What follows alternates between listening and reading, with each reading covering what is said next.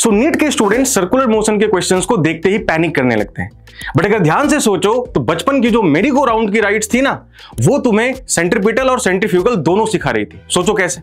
जब तुम घूम रहे होते हो तो जो आउटवर्ड फोर्स लगता है वो सेंट्रीफ्यूगल है, और जो फोर्स तुम्हें एक्चुअली घुमा रही होती है ना, वो सेंट्रीपिटल है।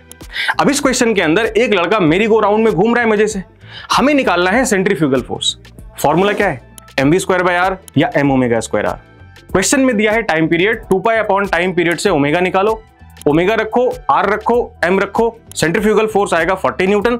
आंसर हो गया option D.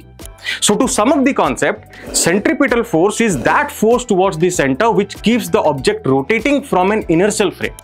But when you are sitting inside that object itself, the pseudo force that you have to apply is the centrifugal force. Formula wise, both are same, mv²/r, m⍵²r. So I hope you like this video, and if you want more such practice based learning, don't forget to like and subscribe our Extramarks NEET channel and visit extramarks.com.